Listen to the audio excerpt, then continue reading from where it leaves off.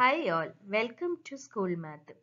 இப்போ நம்ம வந்து trigonometric ratios base பண்ணி இன்னொரு problem பார்க்க போறோம். Given 15 cot A equal to 8, find sin A and secant A.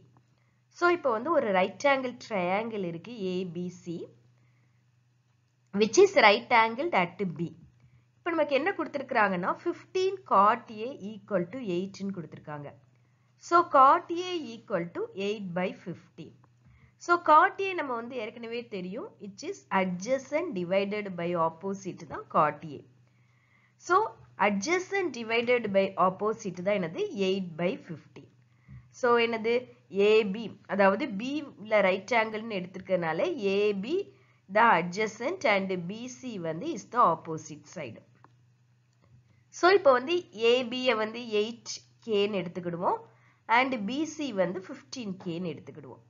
By Pythagoras theorem படி என்னது hypotenuse square வந்து equal to the other two side ஓட square. So AC square equal to AB square plus BC square. இப்போ AB square வந்து என்னது 8K square plus 15K square, which is equal to AC வந்து நமக்கு 17K அப்படின்னு தெரியுது.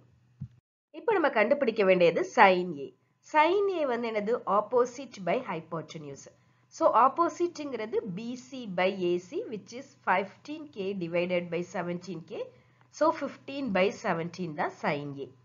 Secant A வந்து hypotenuse by adjacent. So AC by AB, which is 17 by 8. இப்போ நமக்கு அதிலிருந்து sin A and secant A கண்டுபிடிச்சாச்சு. So இதில் என்ன பார்த்திருக்கோம் அப்படின்னா trigonometric ratioவை வந்து இப்போ ஒரு particular trigonometric ratio கொடுக்கும்போது அதிலிருந்து மற்ற trigonometric ratioவை எப்படி derive பண்ணலாம் அப்படிங்கிறத பார்த்தோம்.